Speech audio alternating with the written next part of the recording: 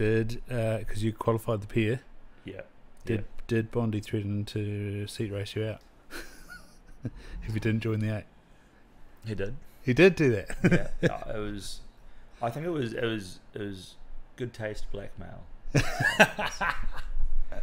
I heard a rumor that he was bluffing.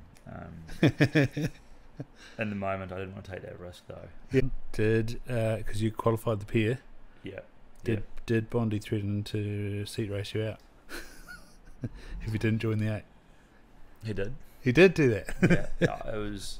I think it was good taste blackmail.